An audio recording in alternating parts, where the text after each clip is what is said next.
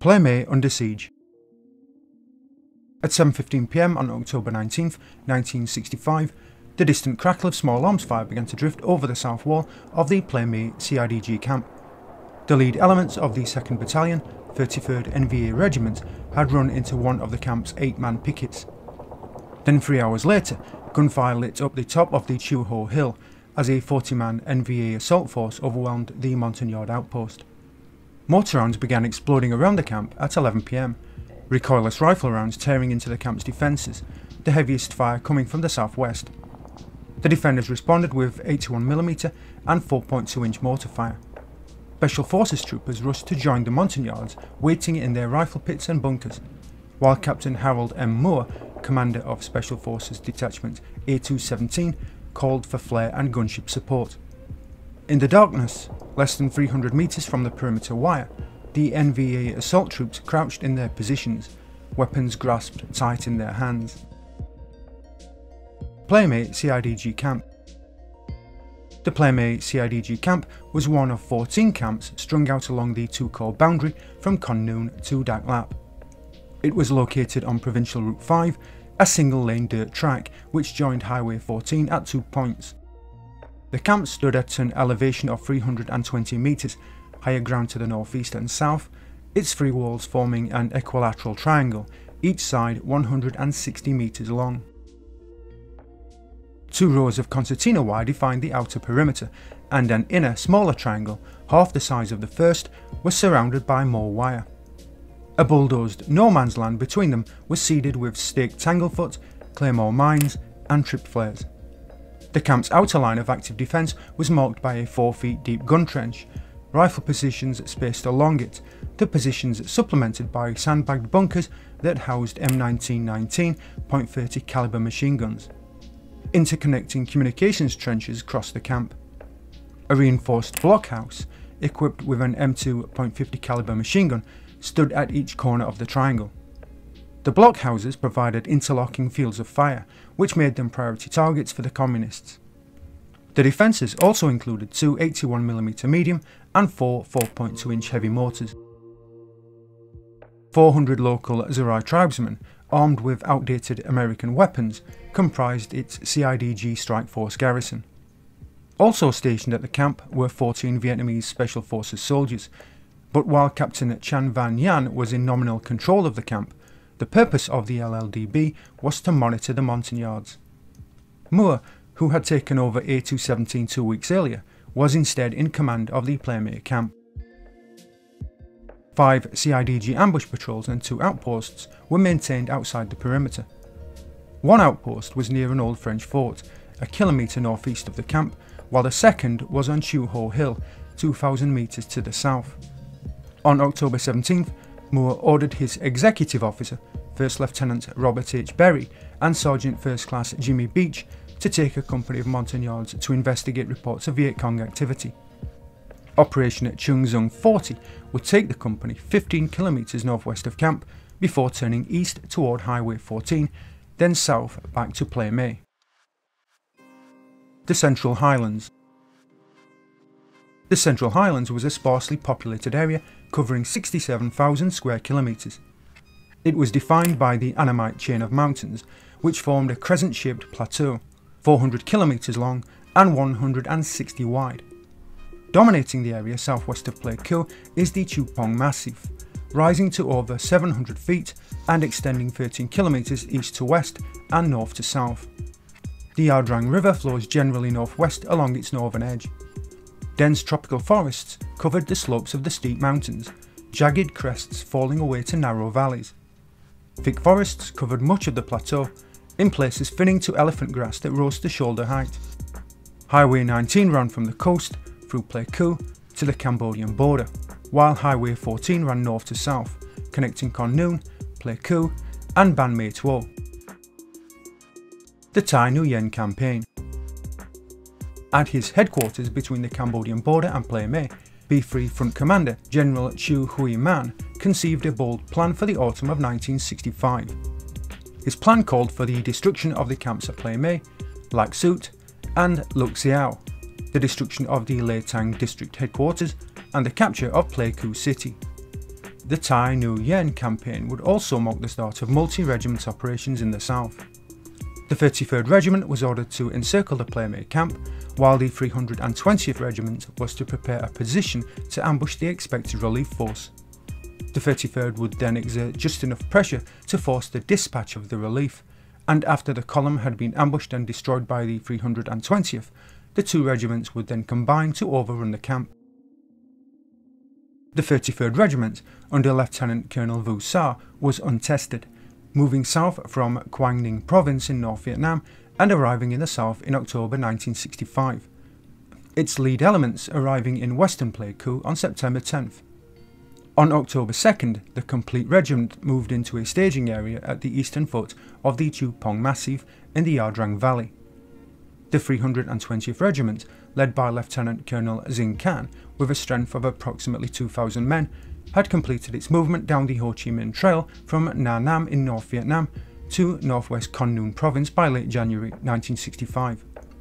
The regiment operated in Con Nun and Pleiku provinces, conducting operations at Po Lay Kleng in March, Lay Tang in June, and Luk Siau in August. After receiving a beating at Luk Siau, the regiment spent weeks being resupplied and reinforced with replacements from the north.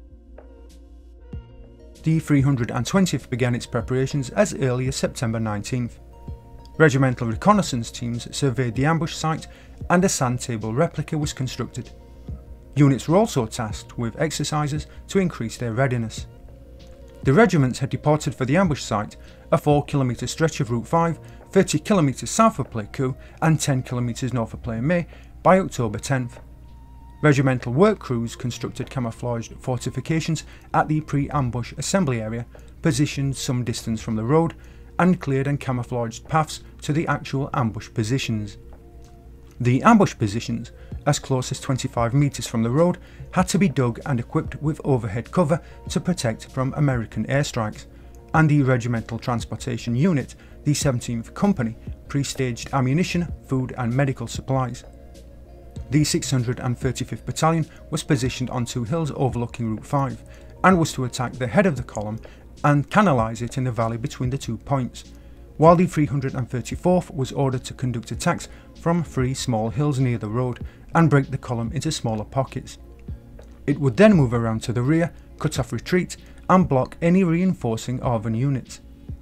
The 966th would be held in reserve 2,000 metres to the west, and was also responsible for dealing with any air assault elements attempting to relieve the column. The 320th was in position and ready to spring the ambush by October 19th. The first assault. The A217 troopers were scattered along the trench line every 10 to 15 metres, where they could support the Plei Me CIDG fire teams, and Staff Sergeant Robert T. Sloan operated the 4.2-inch mortar at the centre of the camp with a team of montagnards. The first assaults on the outer wire began at 12:30 am from the north and northwest. Soon most of the perimeter was under pressure. Sappers charged the wire with satchel charges and Bangalore torpedoes, infantry in khaki uniforms and pith helmets and firing assault rifles surging behind them. Many of the sappers were cut down before they reached the wire, but some made it through the withering defensive fire, sliding Bangalore torpedoes under the wire to blast gaps with devastating explosions. The NVA concentrated their main effort to the northwest, B-40 rockets and rounds from 57mm recoilless rifles demolishing the heavy machine gun bunker, while human waves surged against the perimeter. By 1:10 am, the communists were inside the wire to the south, near the main gate, and near the northwest heavy machine gun bunker, but the defenders held their ground. Sustaining dreadful losses, the NVA assault waves broke and then rolled back, leaving bodies piled up in the concertina wire and minefields. The communists had been stopped, but the medical dispensary, communications bunker and ammunition storehouse had been blasted, and dozens of montagnards had been killed inside the camp on Chu Ho Hill and in the pickets. Direct medical dispensary would now instead be used as a makeshift morgue for the montagnard dead, and when there was no more room inside, bodies would be laid out on the bare ground outside. First in body bags, and when those were exhausted, the bodies were wrapped in army blankets and then the bright blue, yellow and red parachute silk used in supply drops. At 6 AM, direct hits from 57mm recoilless rifles destroyed the bunker at the northeast corner of the camp, the second of the 3 corner bunkers to be shattered. And 2 hours later, the defenders drove sappers back from the main gate with small arms and machine gun fire. Daylight brought the first medevac helicopter into the compound from the 498th Air Ambulance Company at Camp Holloway. Close air support. 2 UH-1B Hueys from 3rd Platoon 119th Aviation Company had arrived on station at 0:50 AM. The Hueys were armed with 4 2.75-inch rocket pods, 12 rockets to each pod, twin flex-mounted 7.62mm machine guns, a nose-mounted 40mm grenade launcher, and the door gunners were equipped with M60 machine guns. Captain Robert K. Wright began an orbit to the northeast, sprinkling flares over the camp. The worst of the incoming fire seemed to be coming from near the dirt airstrip to the south of the camp, and banking hard toward the muzzle flashes, he poured 2.75-inch rockets and 40mm grenades into the NVA positions. The first flare ship, a C-123 from the 309th Air Commando Squadron, piloted by Major Howard Pearson, was overhead at 3:40 AM, and making low passes due to the low cloud cover, he flooded the camp with the flickering white light of magnesium flares. Pearson had stopped at New Pleiku Air Base to pick up Captain Dick Shortridge, a senior FAC with the 21st Tactical Air Support Squadron. Shortridge directed the first A-1E Sky Raiders to drop their ordnance on the attacking NVA. However, the NVA assault troops were so close to the wire that they escaped much of the effects of the bombs and napalm. An AC-47 Spooky turned lazy circles over the camp, dropping flares and raining never-ending streams of red tracer from its M134 miniguns. F-100s and 105s also streaked overhead, cluster munitions and napalm tumbling from their wings, and twin-engine B-57 Canberras added to the carnage with their 500 and 750-pound bombs. Shortridge was back on station at daylight in an 01 Bird Dog, using the 4 2.75-inch rocket pods under each wing and a dozen white phosphorus grenades to mark targets for the Air Force. C-123s from the Air Force 310th Air Commando Squadron and Caribous from the Army 92nd Aviation Company dropped more than 333,000 pounds of ammunition, food, water and first aid supplies during the siege, with only 9,000 pounds landing outside the wire. Special Forces riggers prepared the pallets to be heavier than normal loads. The G-13 parachutes would then slow the loads as little as possible. Dropped at 300 feet, the parachutes rarely had time to deploy fully, and dropping like boulders, they would sometimes smash structures as well as men. The burning Huey. Troopers popped an M18 smoke grenade inside the camp, its yellow smoke curling up from a makeshift landing zone between 2 buildings. Major Lewis Mitzel heaved his Huey medevac into a violent flare, his escorting gunships a little above and behind him, saturating the surrounding hills with rockets. Then Mitzel was dangerously high above the landing zone as he slowed his Huey from 100 knots, right thundering past to the southwest, desperate to draw fire from the vulnerable medevac, Warrant Officer Ron Macklin close behind. Both poured fire into the NVA positions, then banked sharply left, heading for the relative safety to the east. Small arms fire peppered Wright's Huey, but great 20mm rounds tore into Macklin's gunship, and as Wright turned to look back, with horror he saw that his wingman's Huey was shredded and burning. Trailing flame and smoke, it careened into the ground, exploding near the runway. Wright swooped down, unleashing a torrent of rockets and machine gun fire into the hordes of NVA boiling towards the burning Huey, until, ammunition spent, he turned away to the northeast. Rigged for 3 litters, Mitzel took more wounded on board, then heaved his Huey over the compound buildings and, pushing the nose down to gain 100 knots, he clawed desperately to clear the tree line at the camp's perimeter. Moore led Sergeant First Class Joseph Bailey and Specialist 4 Dan Shea, a team medic, and 10 Montagnards through the perimeter wire. Finally reaching the edge of the airstrip, they advanced in line, slowly approaching the burning hulk. The tree line suddenly exploded with enemy fire, and Bailey was hit immediately. Shea crawled toward him to render aid, but before he could reach Bailey, he was hit a second time. Moore ordered Shea to get Bailey back to the compound, and with troopers at the perimeter pouring on covering fire, 2 Montagnards went to help carry Bailey, but before they could lift him, he was hit a 3rd time, and moments later Shea was also wounded. While Shea dragged Bailey back, Moore worked to cover the retreat, firing at muzzle flashes, until they reached the perimeter wire, where they were pulled back inside the camp. The patrol returns. Earlier, and 25 kilometres to the northeast, First Lieutenant Robert H. Berry had been standing near the junction of Highway 14 and Provincial Route 5. Using the road as reference, a stream of helicopters thundered towards the southwest and Plei Me. Berry turned the patrol back down Route 5, the heavy thumps of exploding ordnance growing more distinct as they continued. The road rose toward an abandoned French fort 500 metres north of the camp. 100 metres from it, Berry heard the tack-tack-tack of rifle fire to the front of the column. The Montagnards had run into a poorly executed ambush, and suffering no casualties, at 9:30 PM, Berry led the patrol through the main gate. Delta reinforces the camp.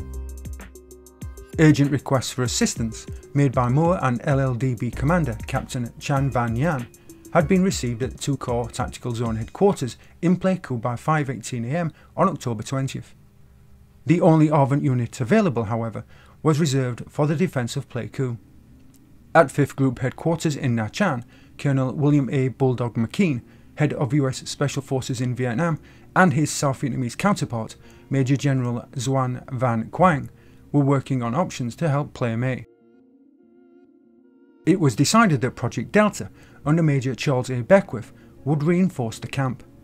Delta, with 2 companies of the ARVN 91st Airborne Ranger Battalion, was running a reconnaissance operation near Phu Cat, in support of Operation Ton Phaung 6 in northern Binzing Province.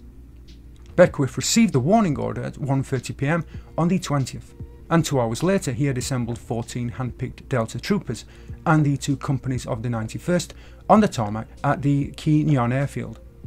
By 5 PM they had landed at New Pleiku Air Base, too late for movement to Plei Me, delaying the operation to the 21st.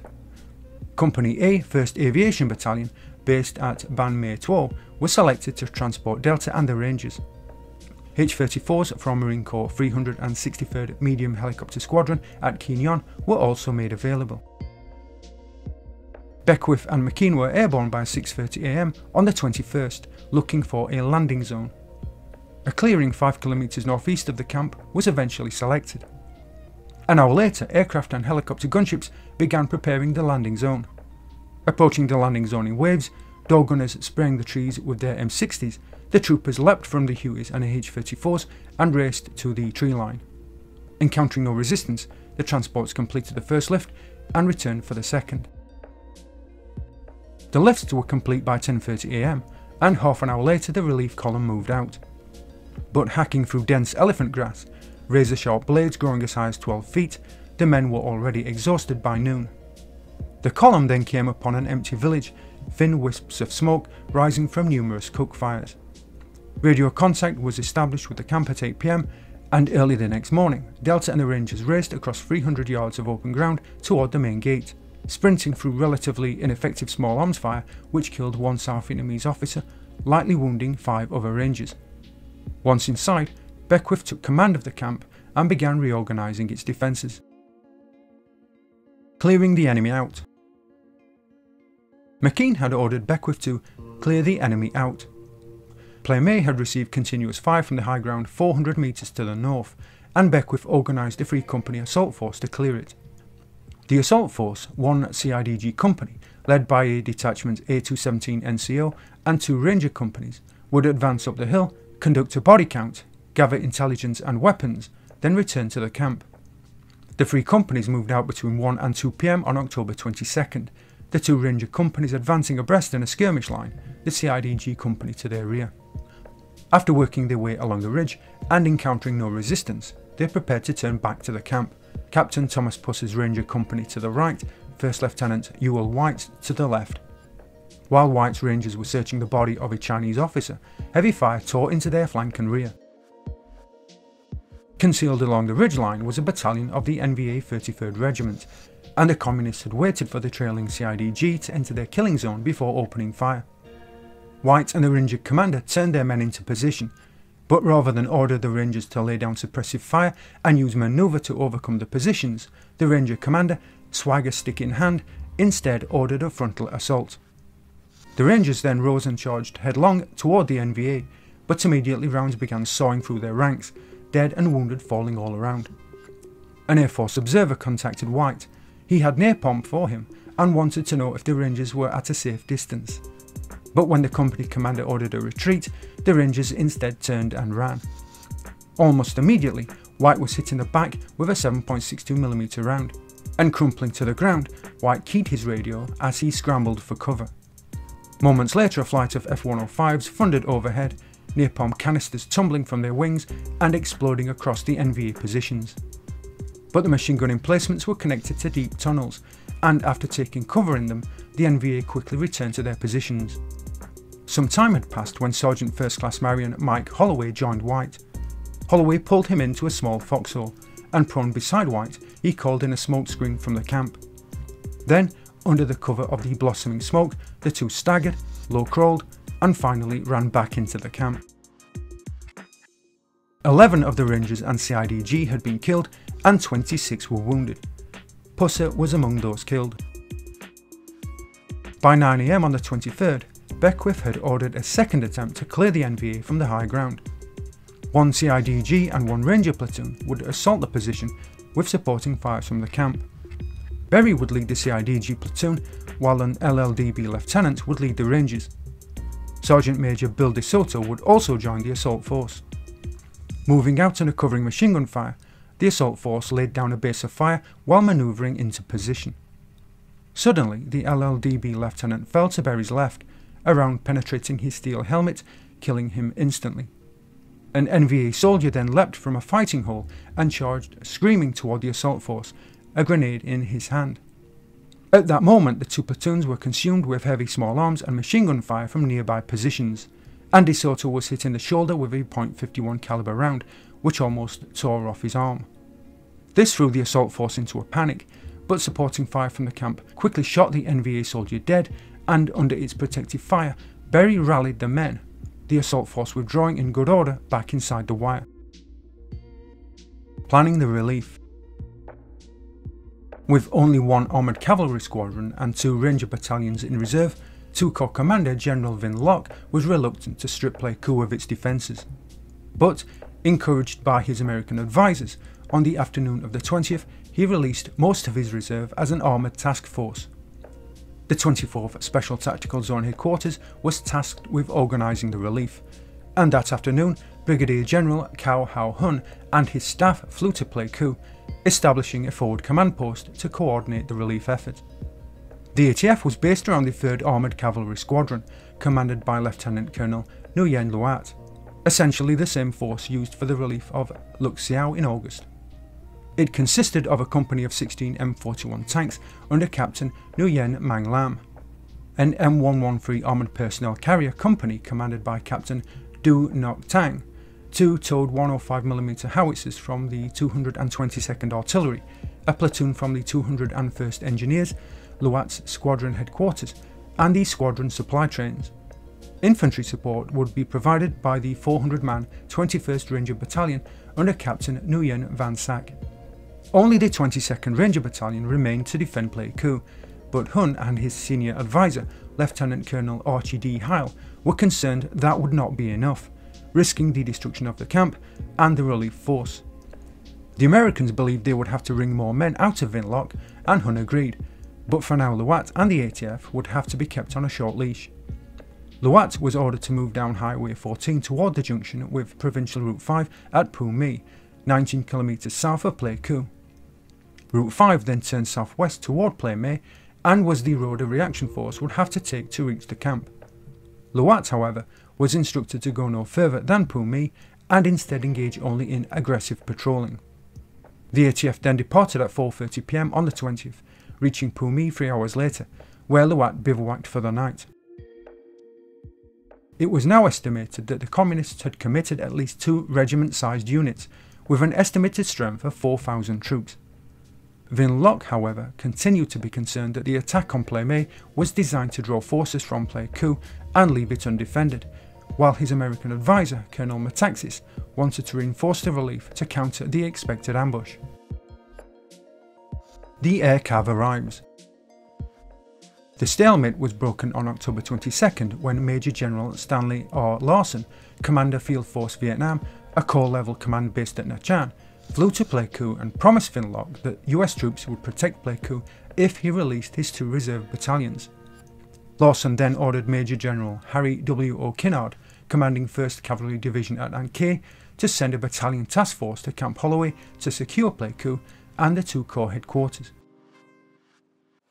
Kinnard also began to extract 1st Brigade from its operations near Bin Khe, east of An Khe, across the Xiao Mang Pass, believing it made sense to have the brigade as a controlling headquarters in a readiness position in Pleiku City. 1st Brigade was at that time commanded by its deputy commander, Lieutenant Colonel Harlow Clark, as Colonel L.V. Roberts had been evacuated for medical treatment. Kinnard also ordered Brigadier General Richard T. Knowles to establish a tactical operations centre at Pleiku to assume overall command of American forces. He would then be given permission to move the entire 1st Brigade to Pleiku. The brigade would provide artillery support to the ATF, and it would prepare a reaction force that could be committed to the camp. Knowles' instructions were very restrictive. The relief of Plei Me was an ARVN operation, and Knowles could only assist if called upon to do so, and only after receiving permission from Kinnard and Lawson. Knowles complained to Kinnard, who then convinced Lawson to amend the instructions to provide more flexibility. He was now instructed to assist the ARVN if called upon to do so, and to seek permission if time and communications permit. Task Force Ingram was the first element into Camp Holloway on Friday the 22nd. The task force was composed of 2nd Battalion, 12th Cavalry, commanded by Lieutenant Colonel Earl Ingram, a battery of the 2nd Battalion, 17th Artillery, an aerial gun section from the 1st Squadron, 9th Cavalry, 2 lift platoons from the 229th Assault Helicopter Battalion, and assorted supporting forces. Kinnard finally received permission at that time from Lawson to send 1st Brigade to Pleiku.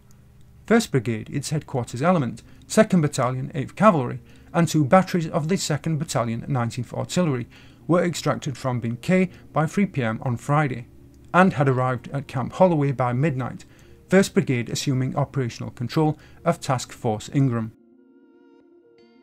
24th Special Tactical Zone planners had 3 options. The ATF could follow Route 5 from Plei Me to Plei Me, a route to the east of Route 5, or it could go cross-country. The route to the east was quickly ruled out, as the 5 bridges required to traverse it had been dropped by local force Viet Cong, and while the cross-country route would reduce the risk of ambush, it would take at least 4 days to cover the broken ground. Route 5 was therefore the only practical approach.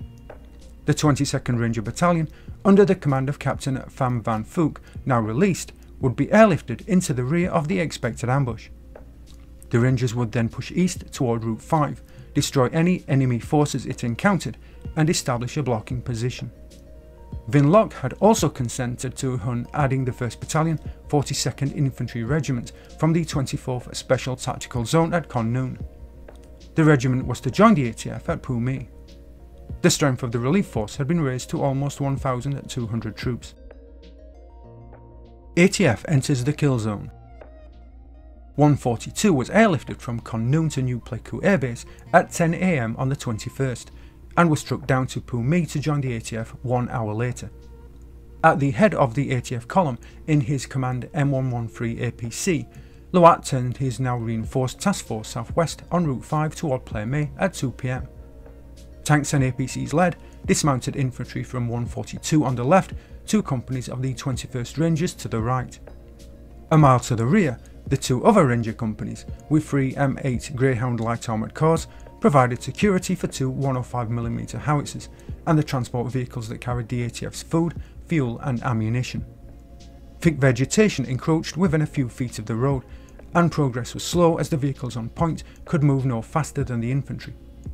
The column stretched out to almost 2 miles as it snaked along the narrow track. At 5 PM, as the convoy approached the expected ambush site, Loat ordered a halt. After pre-planned airstrikes pounded the suspected NVA positions, he then gave the order to continue.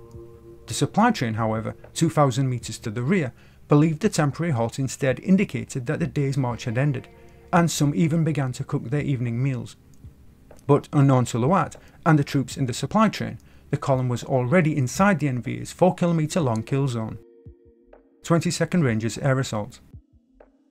As the ATF began to move down Route 5 on the 23rd, the 420 men of the 22nd Rangers under Captain Pham Van Phuc were waiting to be lifted to a position west of Route 5, 9 km north of Plei Me.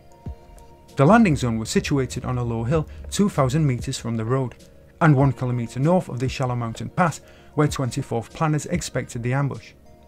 The battalion was to drive east from the LZ to the Plei Me road, then turn south toward the pass. The Rangers would then act as a blocking force, trapping the NVA between it and the ATF.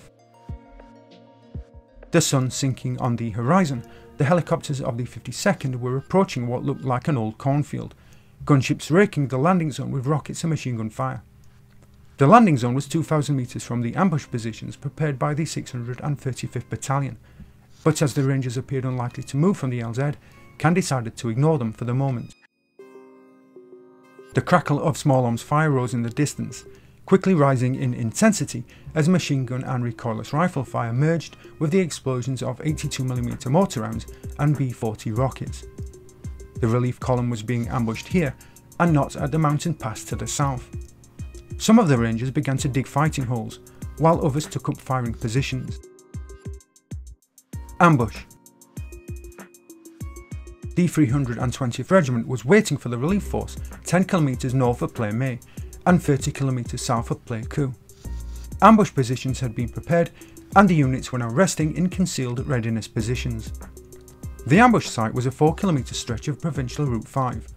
The hard packed dirt road ran generally south along a broad ridgeline, broken by small streambeds, with dense forest on either side of the road. Underbrush and hardwoods grew to within a few feet of it, providing superb concealment to the ambushing force. A sharp S-curve followed a 7 km straight stretch of road, allowing the ambushers to place fields of fire directly down the column. The 635th Battalion was positioned on two small hills south of the first curve in the road, its attached 75mm recoilless rifle company given the mission of destroying Arvan tanks. The 344th Battalion was placed 2,000 metres west of the road on three small hills that provided good fields of fire. The NVA planned to drive the Arvan column into the rugged terrain east of the road, in which they would divide the Arvan into small packets, which could then be picked apart at leisure. The 3rd Battalion, the 966th, was placed in reserve, 2,000 metres to the west of the ambush area. It was to be prepared to support either of the two engaged battalions, or to attack any Arvan forces air-landed to support the column. Reflecting its mission, the regimental order attached the anti-aircraft gun company, armed with 12.7mm machine guns, to the battalion. At 5:50 PM on the 23rd, the main body of the ATF was 30 km southwest of Pleiku and 10 km outside Plei Me. A 5 km gap had opened up between it and a now stationary supply train, and with the head of the column bunched up in the S-turns, mortar rounds suddenly exploded along its length, machine gun and recoilless rifle fire and B-40 rockets erupting from the southeast and west. Dug in on two small hills south of the curves, the 635th Battalion had clear sight lines down the length of the column, and its attached 75mm recoilless rifle company tore into it, infantry charging forward to press the attack. But as the road was at a higher elevation, the communists were attacking uphill through the brush, and to add to their difficulties, Luat and his men had been expecting the ambush. The 16 M41 Bulldogs and 15 M113 APCs in the lead responded quickly, wheeling left and right, the tanks blasting the attackers with canister from their 76mm cannons and .50 caliber machine guns, the APCs rolling into fighting positions alongside them, also delivering a heavy volume of machine gun fire, while supporting infantry opened up with their weapons. As night approached, Huey gunships and F-100 Super Sabres appeared overhead, the F-100s delivering rocket, napalm and cannon fire, while the Army gunships placed rockets and machine gun fire on the NVA mortar and recoilless rifle positions. Lieutenant Brady Anderson, a Mac V armour advisor in the lead tank, was instrumental in controlling the airstrikes. Under this devastating pounding, the firefight began to slacken, and the communists were forced to break off the attack after 2 hours, pulling back to secondary positions from where they continued to deliver harassing fire. 5 kilometres to the rear, however, the supply train was taking a beating. The 334th Battalion was responsible for this section of the kill zone, and its ambush combined with the 635th to the south. The Communists poured fire into the supply train from the east and from positions along 3 small hills to the west. The supply train lacked armour, and instead had only 3 lightly armoured M8 Greyhounds to escort it. Many of the Rangers were also riding on the vehicles, rather than maintaining tactical deployment on both sides of the road, and they took heavy casualties in the opening moments, as fire from the NVA raked the column. The soft-skinned vehicles, many laden with fuel and ammunition, were torn apart by recoilless rifle fire and B-40 rockets, secondary explosions sending white-orange fireballs and oily black smoke into the sky. With the supply train pinned down, a 2 or 3 company assault force charged forward from the south, briefly capturing the 2 howitzers. Captain Paul Leckinger, MACV advisor to the 21st Rangers, had become concerned about the supply train and had just arrived at its location when the ambush began. Realising that the train was about to be overrun under the murderous fire, Leckinger rallied the Rangers and helped organise a defensive perimeter. Overhead, forward air controller Captain Hank Lang had arrived in his 01 Bird Dog, and he began to call in airstrikes on the ambush positions. With Leckinger's radio disabled, leaving him unable to direct airstrikes, and with only desultory defensive fire replying to the much heavier NVA fire pouring into the perimeter, Lang had to improvise. Winding his way over a hailstorm of anti-aircraft fire, he flickered his landing lights, using them as makeshift flares to mark targets for the lurking F-100s. Over the next hour, Lang rained rockets and napalm on the Communist positions, keeping the fighter bombers and gunships clear of the beleaguered perimeter. Under this relentless pounding, the NVA was forced to break off its attack, and Leckinger organised the perimeter to wait out the night. With the NVA fire subsiding, Luat pulled the main body back 1,000 metres and coiled his forces into a tight defensive position. The fight had cost the Arvin dearly. 50 men had been killed, 102 were wounded, and 19 were missing in action, the supply train sustaining most of the losses. 2 Greyhounds had been destroyed, with another severely damaged. 2 105mm truck tractors and 2 gas tankers were also destroyed by recoilless rifle fire. Several other transport vehicles had also sustained heavy damage, and the 2 howitzers were damaged. Luat's armour had incurred no losses, with only minor damage to a few vehicles. NVA losses were estimated at 51 dead by body count, with 1 man captured. But Khan was determined to break the ATF. That night he ordered his reserve, the 966th Battalion, to attack the column from the north. After an approach march, the battalion was to divide into 3 company elements, moving into position either side of the ATF's main body. The companies began their assault at 3:15 AM on the 24th, but, as before, the Communists were met by a deluge of heavy ground fire and airstrikes. The tanks fired canister, while fighter bombers doused the 966 with napalm, fragmentation and cluster munitions, 2.75-inch rockets and 20mm cannon fire. An AC-47 gunship also circled the area, dropping illumination flares and unleashing devastating 7.62mm minigun fire. The ATF again took few casualties, and with the Communists suffering heavy losses, Khan, with the agreements of Field Front, was forced to accept defeat. Leaving a small rearguard element behind, he ordered a general withdrawal west, toward the base area in the Chupong Massif complex near the Cambodian border. The major elements of the 320th Regiment had withdrawn from the area towards a staging area 8 miles southwest of Plei Me by daybreak. One of its battalions had lost half its strength, while the other 2 had also suffered badly. NVA withdraws. Monitoring the situation from a nearby temporary command post, General Chu Hui Man recognised that his objectives were now out of reach.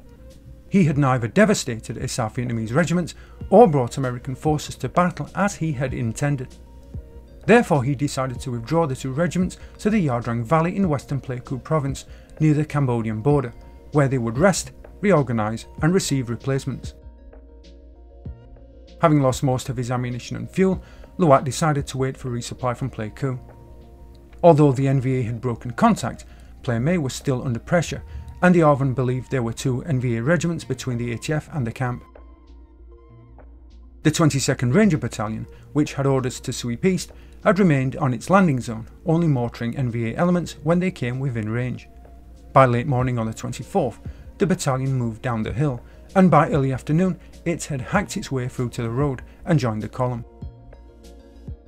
Louat again formed a defensive perimeter and decided to send part of the ATF, including elements of the 21st Rangers, back to Pleiku for ammunition and fuel. He also called in medevacs for his most seriously wounded. With the resupply column moving back to Pleiku, senior American advisors worked to persuade Louat to continue toward Plei Me. However, Louat refused to move without adequate artillery support. This was the request for help that the 1st Cavalry Division had been waiting for. Aircav supports the ATF. With Louat now asking for help, Kinnard convinced Larson to give the Brigade Task Force commander the authority he required. Knowles then ordered Acting 1st Brigade Commander Clark to position his artillery to support the ATF. By 8:30 am, Company B, 212 Cavalry, had air assaulted into an open field 9 km north of the ATF perimeter. With objective field goal secured without opposition, the rest of the 2nd Battalion and B Battery 217 Artillery followed. From field goal, the 105mm howitzers could deliver supporting fire several kilometres down Route 5. To direct the artillery, Knowles assigned an artillery liaison officer with Louat and the ATF, and Captain John B. Avera, 1st Battalion 77th Artillery, went in with a medevac on the afternoon of the 24th.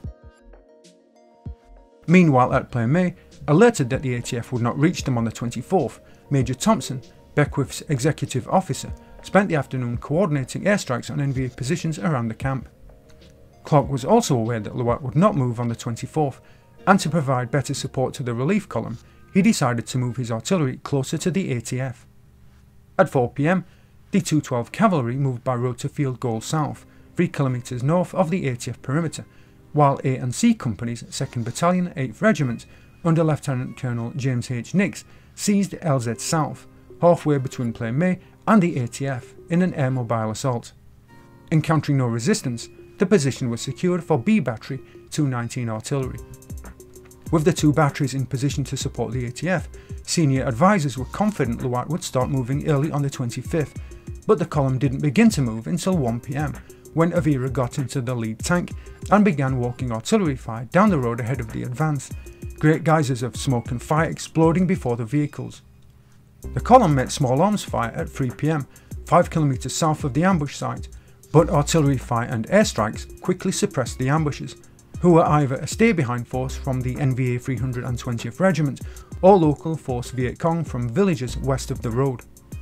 For good measure, Louat ordered a troop of M113s forward to blast the position with .50 caliber machine gun fire, while infantry used M79 grenade launchers to lob 40mm grenades into the bush.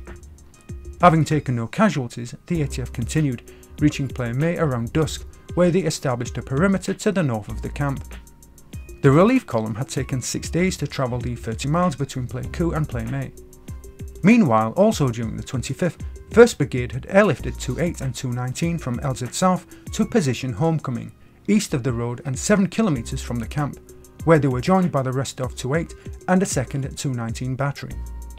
The artillery was soon delivering a heavy volume of fire in support of the advancing column, as well as the Plei Me camp. Lure and ambush has failed. The lure and ambush tactic had failed. The 320th Regiment had been unable to destroy the Arvon relief column, and by October 25th it was evident that the 33rd Regiment had taken more punishment than it could withstand. 2 of its 3 battalion commanders had been killed, the other seriously wounded, the 2nd Battalion had lost 250 men, about half its strength, and the 1st and 3rd Battalions had also sustained considerable losses.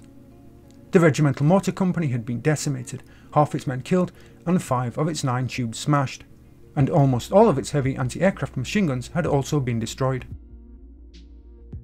Fieldfront ordered Lieutenant Colonel Vu Sa, 33rd Regiment Commander, to withdraw west to its rally point, a place the NVA referred to as the village of Crow. Crow was likely a way station on the route to Fieldfront base areas, located in the Chupong Mountain complex on the Cambodian border. At 10 PM on the 25th, Regimental Headquarters ordered the withdrawal, which was to begin the following morning, leaving 3rd Battalion as rearguard. Sting in the tail. General Hun ordered Louat to clear the area north of the Plei Me camp, then to continue west toward the airstrip, which had been the source of the heaviest enemy fire. The ATF moved out in two columns, the M41 Tank Company and 22nd Ranger Battalion on the right, the APCs, 142nd Infantry and 21st Rangers on the left. Louat had swept the northern slope by 9:30 am on the 26th, which appeared to have been abandoned, and over the next few hours the task force cautiously traversed the camp's northern apex. By 2 PM the ATF had passed the bunker on the western point of the camp and began to sweep south. South of the airstrip the ground became broken, making progress difficult for the tracked vehicles, but when the order was given to turn back, the movement quickly became a confused mess, with some of the Albany infantry taking the opportunity to loot parachute drops for supplies. At this moment, at 12:05 PM, the reinforced NVA 3rd Battalion dug in and prepared to cover the regiment's withdrawal, opened fire with mortars, B-40 rockets, machine guns and recoilless rifles. Mortar rounds also exploded across the camp. Under this sudden and intense fire, some of the tank and APC crews panicked and fled, the ambush quickly threatening to turn into a rout. At position homecoming, the two batteries from 219 opened up a heavy barrage, and soon fighter bombers were also strafing the NVA and making napalm runs. With the NVA receiving a pounding, Louat rallied the task force for a limited counterattack, and after an hour the rear guard was forced to break contact and withdraw. But the ambush had cost the ARVN 27 dead and at least 80 wounded. Epilogue. The smell of rotting flesh hung over the Plei Me camp, the stench rising up to the helicopters flying over the area and sinking into the skin of the men who defended it. The 2nd Battalion 8th Cavalry made an air-mobile assault into the shattered landscape at 10 AM on the 27th, quickly moving around the west and east of the camp toward Objective Cherry, a 400-metre hill 2 kilometres south of the Plei Me camp. Facing only sporadic sniper fire, the objective was secured with 1 man killed and 1 wounded. Staff Sergeant Charles W. Rose was killed by a sniper leading his squad up the hill. Rose and Captain Avera would be the first cavalrymen to receive Valour Awards, both men receiving a Bronze Star with V device. It was clear that the NVA had failed and had fled the battlefield. What was unclear was where the two regiments had gone and what they would do next. General Westmoreland met Larson at Field Force Vietnam headquarters at Nha Trang on October 24th to discuss what the 1st Cavalry Division would do when the siege ended. The division could concentrate on the coastal lowlands and Binh Dinh province, or it could search for the two NVA regiments and engage them. Kinnard wanted to pursue the NVA regiments, and 4 days later on the 28th, Westmoreland ordered the 1st Cavalry Division to take the initiative in Pleiku province. In the past, the enemy had been allowed to hit and run, but this time he would be pursued and destroyed, and the instruments of this new approach would be the air-mobile 1st Cavalry Division. The stage was set for a series of electrifying and climactic battles in the coming weeks.